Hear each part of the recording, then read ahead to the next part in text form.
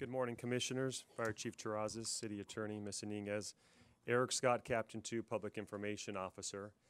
Today we're honored to be able to highlight 3 of our outstanding firefighters from Fire Station 9, and they had successfully rescued multiple civilians inside of a burning building. At this point, we're happy to invite up firefighter paramedics Stephen Oransky and John Norton to the podium. Firefighter Antonio Navarro unfortunately wasn't able to make it here this morning. But the incident took place on a rainy morning last Valentine's Day on February 14th, and Task Force 9 had responded to a structure fire on Saris Avenue in the downtown Skid Row area of Los Angeles. The heavy rain that day actually caused some of the smoke to kind of bank down, lay low, which allowed some of the bystanders to unnotice the fire going on. And the building actually ended up being 2 commercial buildings with a hallway that was a makeshift between them, and inside, unbeknownst to them, was an illegal marijuana grow operation. Now, the fire at this point was on the 2nd floor. It was growing in size to the extent it actually cut off the main exit for the employees to be able to safely get out. So they ran downstairs, they went to a secondary exit. However, that had multiple doors with multiple locks, and they still couldn't get out. Fortunately, these firefighters behind me were there that day. They arrived to this frantic scene. LAPD was yelling that people were trapped inside. They, in fact, could hear shouts and screaming from people behind those locked doors. Firefighter Navarro was what we call the inside man, so he was on truck 9. He was tasked with forcible entry to get in.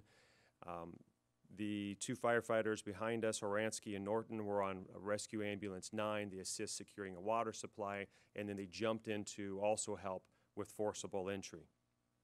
Now, because of the complexity of these multiple doors and the extensive locks, it really took all 3 members working together to force entry. Once they broke through, they quickly were able to assist those 3 civilians out. However, it didn't end there. At that point, they stated that there was more people that were inside that were close to them, but they got lost and they couldn't find them. Now, this is a decision point for your members. At this point, they realized that the conditions inside this burning building were rapidly deteriorating. And they know that there were some civilians that were close to the others that just had rushed out. So these 3 firefighters, without regards to their own safety, without having the time to don a face piece, going inside without a hose line, rushed in, performed a systematic search of the immediate area just inside the structure, and found those 3 missing firefighters, or those 3 civilians rather. Now, as you can imagine, they were disoriented due to the amount of smoke. They were lost, but they were able to safely escort them, bring them outside this burning building really unharmed. They didn't have to go to the hospital ultimately. But certainly, had it not been for the brave actions of these firefighters, this no doubt would have been a very grave outcome. And at this point, we'd like to read one of these certificates. In recognition and sincere gratitude for your heroic courage, diligent efforts, personal initiative, and expedient assistance, which directly resulted in saving multiple lives during a structure fire on February 14th, 2019, on Saris Avenue in Los Angeles, the Los Angeles Fire Department commends you for your extraordinary, life-saving efforts to a citizen of the city of Los Angeles, presented this 18th day of June 2019, Ralph M. Terrazas, Fire Chief.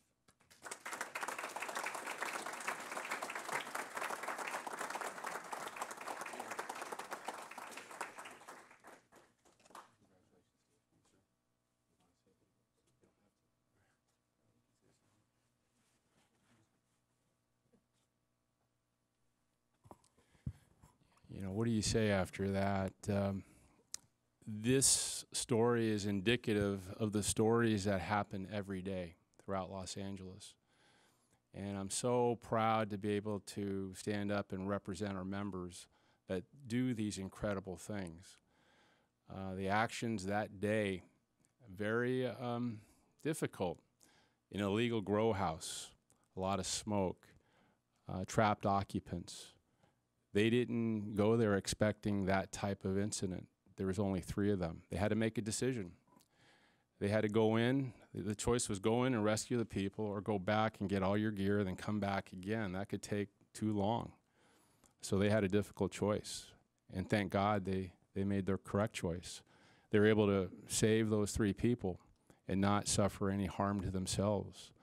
I'm tremendously proud of John and Steve behind me, as I am of all members of our department, and especially of Fire Station 9.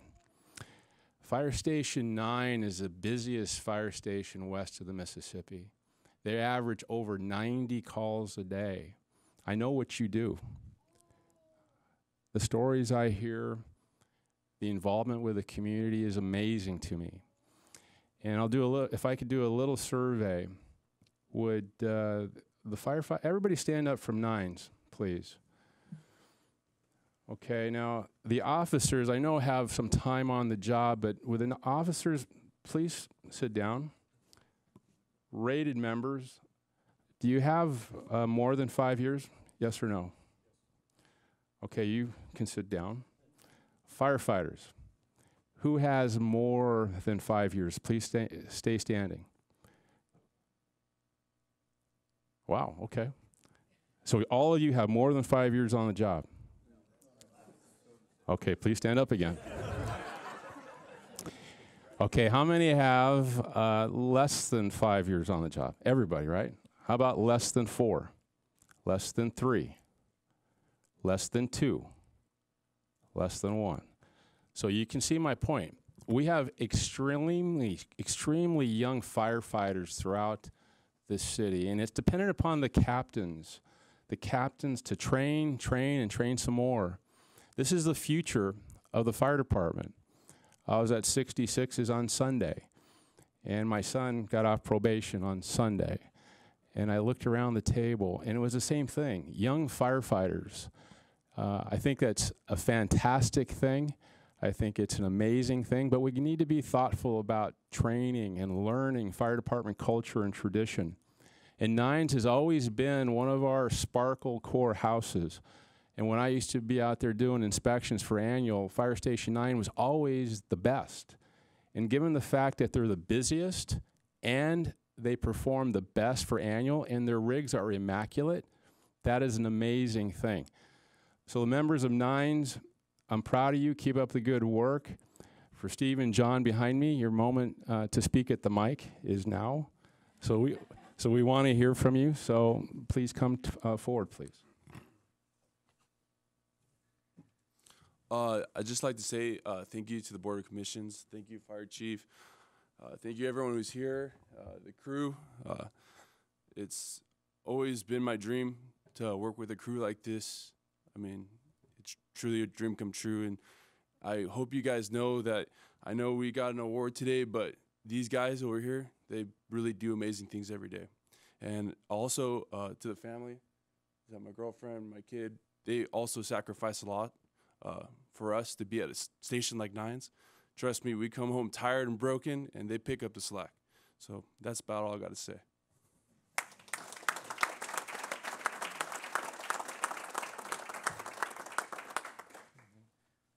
Thank you, Chief. Thank you, Board of Commissioners. Just to echo what Steve said, we were all there that day. Steve and I and Tony just happened to be the right place at the right time to help these people. But the truck was there on the roof. The engine was also there performing the fire attack. So this award goes out to all of us who were there that day. Like I said, we just happened to be right place at the right time. So, but it goes to show that our training together, our camaraderie, all performed well that day. So, thank you.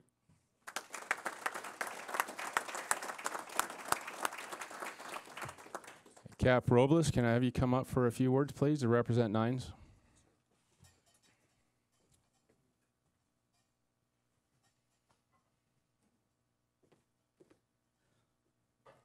Thank you, Fire Commission, City Attorney, Chief. On behalf of all of us at 9s, we thank you for all your support. Thank you for administration for letting us run our command. We appreciate it. Besides the busiest station, a lot of behind the stuff that you don't see is our fire prevention that goes on, the countless hours of training that these men put in every day. And we're not Fire Station 9, A, B, or C platoon. We're Fire Station 9 all together. So we appreciate it. And to my crew, and Steven said it's a dream come true. Well, it's an officer's dream to have all of you guys, and we appreciate everything you guys do. So congratulations, and to all you guys, thank you guys. Thank you.